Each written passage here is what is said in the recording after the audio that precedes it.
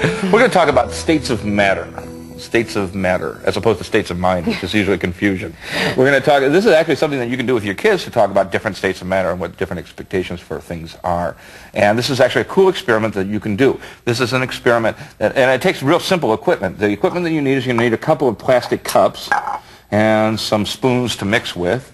And this is food coloring. Food coloring, right? Yeah. And some measuring spoons, measuring cups, and this is borax. Well, here, measure out about half a cup of this warm water and pour it into there. You got it. And while you do that, I'm going to take this. This is glue, just ordinary white glue, and I'm going to pour about a quarter of a cup into here. Ooh, and you've got great colors. How about green? Green? Yeah. Ooh, baby.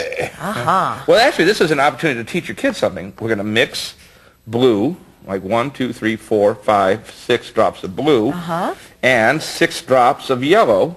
1, 2, 3, 4, 5, 6 drops of yellow. And then, plastic spoon, going to mix this up, and look what color it is. And you've got green. It is green, yeah, it is.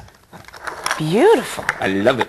Now, in here we have, what is that? That's a half a cup. That's a half a cup of water. Half a cup of warm water. And now I'm going to put a quarter of a teaspoon of borax. Borax. It's a laundry booster. And let me put a quarter of a teaspoon into that warm water. And can you take this spoon and mix it up? Certainly. Okay. Here we go. Stirring it around. Ready. Okay. Now, I'm going to pour the glue in there, and now watch what happens as the glue goes in. Can you see this? Okay.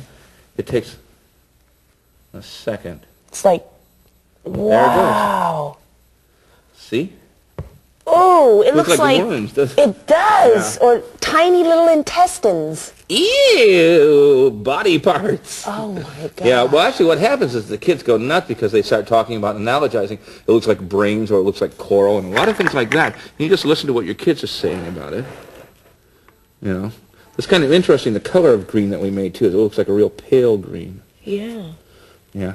So, and once you've poured it all in there, I'm not going to pour it all in, but you notice how slowly I poured it in? Yes. Yeah, because what you want to do is you want to give the water and borax a chance to mix and affect the glue. Now watch when I put this in, I'm going to start sloshing it around.